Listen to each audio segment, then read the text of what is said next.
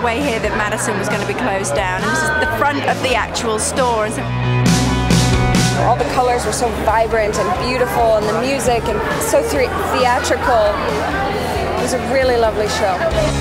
The woman that dresses in Ralph Lauren is classic, elegant, sophisticated. Well, this show is about more than just fashion. It's about great timeless style. It's about creating product that you can shop now. And I think the crowds and the people who are here tonight are very excited to see that. Well, this location is sort of my part of the city that says Ralph Lauren on all quarters of the corner.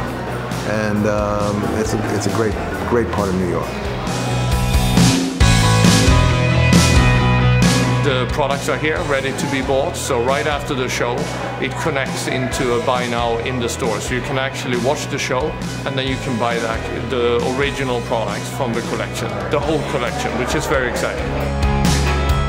I particularly love the texture in it. I like the macrame and the leather and the fringe and the mixing of the leather and the fabric. There was a black dress that had a brown leather harness I thought was really fantastic.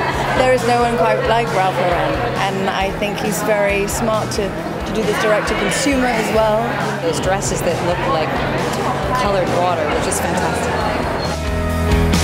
Ralph Lauren to me means like the quintessential classic American designer. One of the major arteries of the world for the fashion industry and for the entire world.